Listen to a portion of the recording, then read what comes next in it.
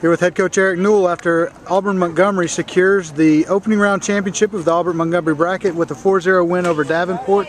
Coach, you know it kind of a reoccurring theme here at the opening round. Cassie Jones really put you in a position to setting the tempo from the onset. Yeah, I mean, here we go again. I feel like we say the same thing every time, but she pitched really, really well. In fact, when that ball dropped, I was like, oh, you know, the one hit that they did get. But yeah, she's rolling right now.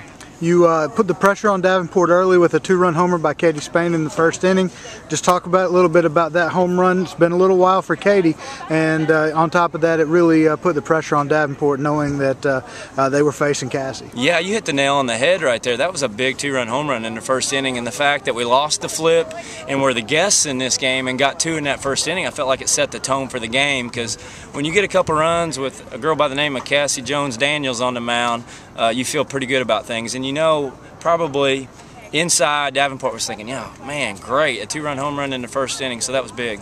Talk a little bit about the final 2 runs of the inning. You guys, you know, kind of, you want to say kind of not necessarily planned into a couple of runs there with Lauren Shaw putting a bunt in a perfect spot there. Just talk a little bit about that sequence. Well, and what we try to do is we've really worked our bunting quite a bit, and Shaw's kind of known for the long ball, and we had actually called a bunt.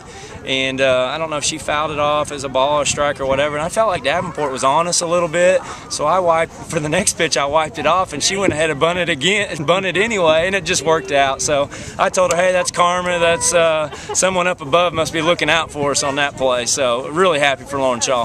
Well, Coach, congratulations on the victory, and best of luck in Iowa. All right, appreciate it. Thank